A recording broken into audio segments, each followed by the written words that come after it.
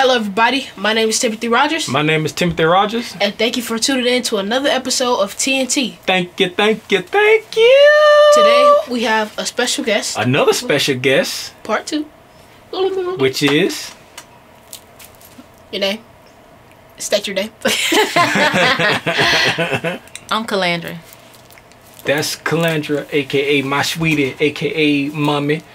And today, #1 mom. I just pulled this topic out the other day. Well, I ain't put it out the other day, but just told Junior about it today. And we're gonna be talking about, like, I guess you could say parenting styles and different styles of a different what is not styles but techniques. No, of the kid personalities, different personalities of the kids, and then the different parenting styles and how approachable or not approachable that they are.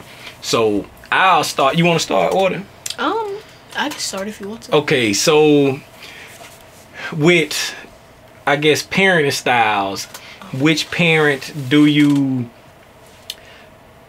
lean more toward coming to just to talk everyday conversation, stuff dealing with schools? If you got issues, like, which parent do you go to for, you know, any kind of thing that's dealing with you?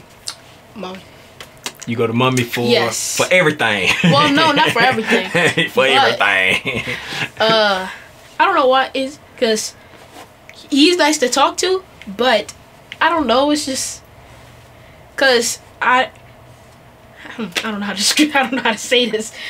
Over the years, you kind of like develop what you feel like you can and cannot do between them, you know. And I don't know if this gonna hurt y'all feelings.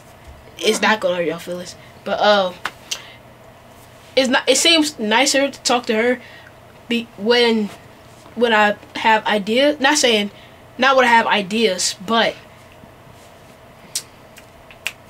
if it's something that you planning on doing. What I'm planning on doing. Yeah.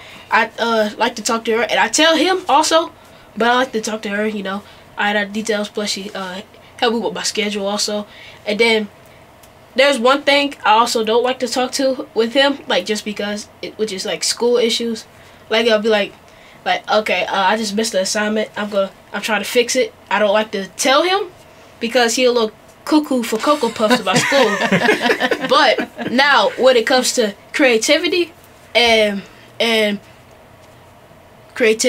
stuff I want to do, creative wise, and I would go to him because, I don't know, he also a creator. I guess he's creative, and he could give insight or what he think it kind of help also. And then also it's just nice to talk to somebody, you know, just another creator. Yeah. So basically, like, if it's like something that's you got planned, or just general conversation, or like something you feel like you gonna get in trouble for, it's like you go to your mom because she's more approachable. And if it's something like more creative, then you come to me because we can relate. We can relate to on the same level. But then there's certain emotions you could approach, cause I don't know which ones. I can't really say none off my head right now until, you know, they come off. Yeah. But here's some examples.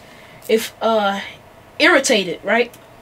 I go to her. If I'm happy or like in a funny mood, I go to both of them, you know. But I say more him.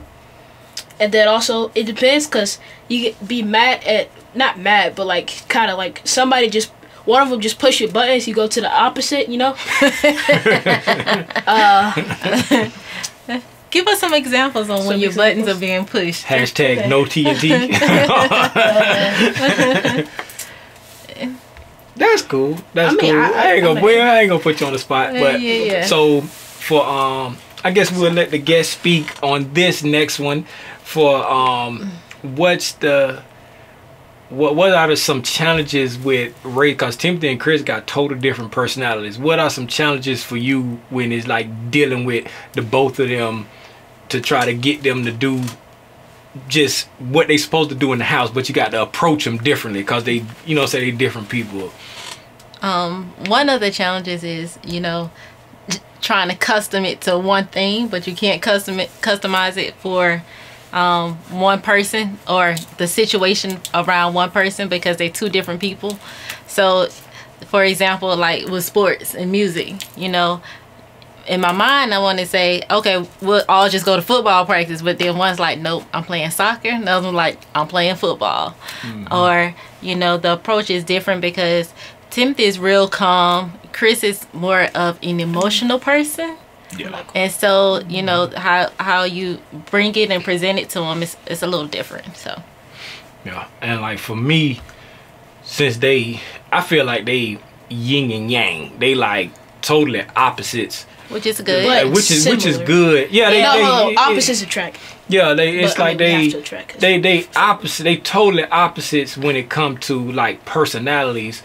But like the challenges I face is like being able to like reel myself in, because it's like I'm 0 to 60 real quick, and it's like Timothy, he don't like it, but he can take it better than Chris can take it. Like Chris don't perform well under pressure. Like when it is like, but you don't, but you he don't. Neither one of them perform. Like I shouldn't say perform, but under pressure, like Timothy can still somewhat execute. Yeah. Chris, like when the pressure on, he literally do this.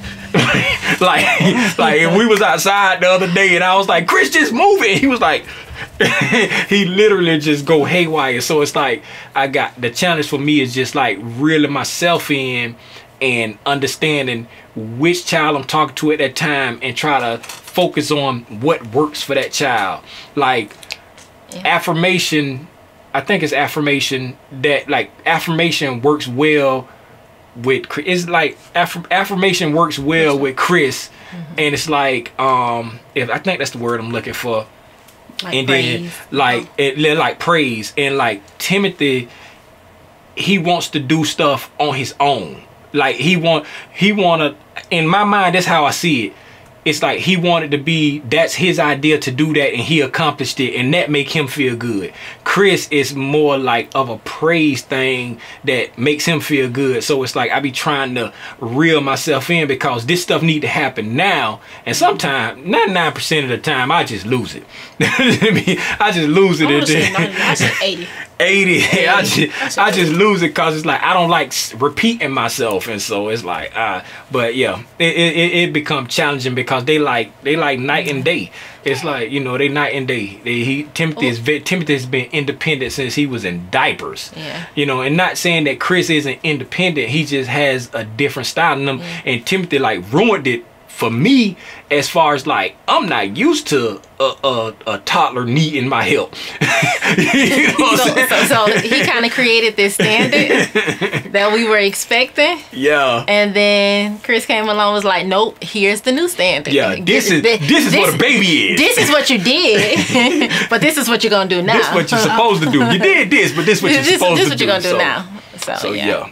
So I guess we'll wrap it up. Oh, one thing we'll wrap it up with, right? Yeah. Oh yeah, go ahead. Also, they say this a lot. I don't know why, but I think maybe 3 years old, no 5 maybe. They had extremely high standards for a 5-year-old. You know, We did. That's a bit much. Because you ruined the game. It's like you was totally you just don't understand how independent you were. He was you know what I'm saying? Self-starter, very independent. And he know how to tie shoes. But then you gotta also that was first rodeo. You know, we didn't know what we was doing. It was no book. Hold up, first baby. You know those diaper commercials be like, your first baby. yeah. Then the second one is like, all agree. So okay, so we'll end it off with I'm gonna pick like 3 questions and you just answer them. Quick time. All right, quick time. Go. Funnest parent. Come on. Strictest parent. Dad.